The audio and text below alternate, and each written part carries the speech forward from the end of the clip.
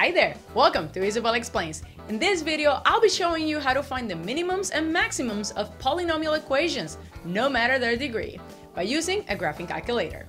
Now, if you want to learn how to do it by hand, I made another video just for you. If you're ready to jump in, let's go!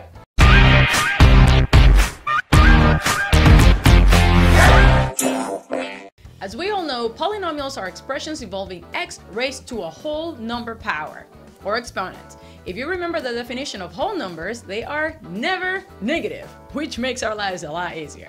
But if you're working on an exercise that has negative exponents, I recommend you watch my video on rules of exponents so you can turn them into positive first. Alright, let's get to it. There are two possible types of minimums and maximums on every polynomial. They're either relative or absolute. A relative maximum is that point or points on the graph which have a maximum y value relative to those points close to them on the graph. A relative minimum is that point or points on the graph which have a minimum y value relative to those points close to them on the graph.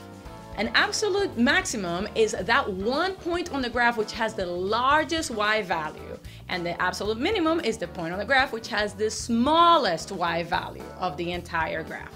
Sometimes polynomials are going to have only relative minimums or relative maximums, or they will only have absolute minimums or absolute maximums. I must point out that because the domain of all polynomials is all the real numbers, meaning they go from negative infinity to positive infinity, you can never have both an absolute maximum and an absolute minimum, because that just wouldn't make any sense.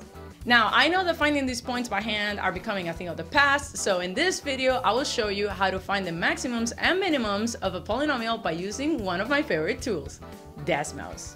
Alright, so the first equation that we're going to do is f of x is going to be equal to, and I'm actually going to be using the keyboard on this one right here. I'm going to be showing you the shortcuts on how to do it without the keyboard later, but for now, let's just stick with this.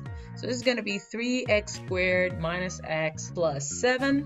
As you can see, this takes a little longer, so that's why I prefer to just do it with a keyboard, and I'll be showing you guys how to do that. So as you can see, as we are typing in, the graph is being formed. So if we actually get to the graph and we zoom in a little bit, we're going to see how Desmos just marks it for us, right? So right now, the minimum value is just going to be 6.917, which is actually a absolute minimum because this is a quadratic equation, which means that it will have only an absolute minimum or maximum value. In this case, it is a minimum.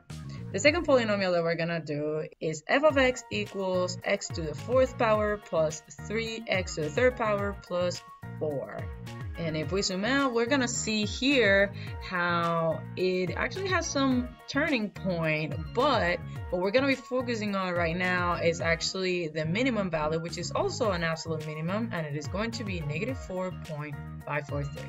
The third example is f of x equals 2x to the fourth power plus x to the third minus 3x to the second power. And again, it shows it to us right away, so we go straight to the minimum values, which we see that we have two this time, the first one being negative 2.038 and the second one being negative 0.647, and we also have a relative maximum here, which is going to be 0.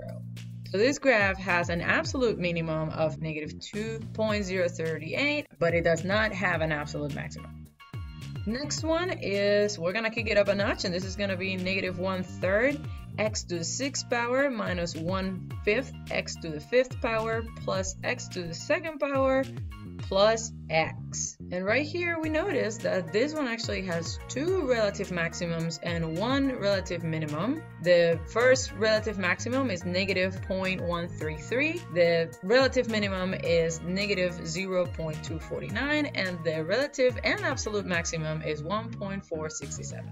Last one, we have x to the sixth power minus 13/5, x to the fifth power minus 9/2, x to the fourth power plus 7/3, x to the third power plus 3x to the second power. And this one is going to be a little different because we actually see a minimum that is very, very far from the other relative minimums and maximums.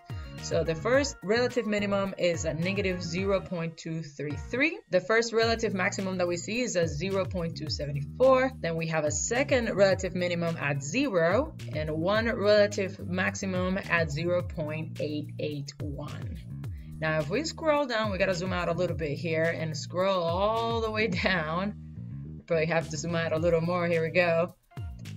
And we're gonna find the relative minimum and actually absolute minimum as well. We zoom in here again, and that would be negative 177.3, which is pretty far from everything else. So if we zoom out, we're gonna see this is actually the shape of the graph if we were completely zoomed down. So that's why it's important that you actually zoom in into those crests so that you can see where the actual minimums and maximums are located. But there is no absolute maximum in this graph. That was easy, right? Thank you so much for watching. If you found this video helpful, please go ahead and give it a thumbs up, leave a comment, subscribe, ring the notification bell, tell your classmates about my channel, and if you want to learn how to do all these exercises by hand, click on the next video, you masochist. I'll see you next time.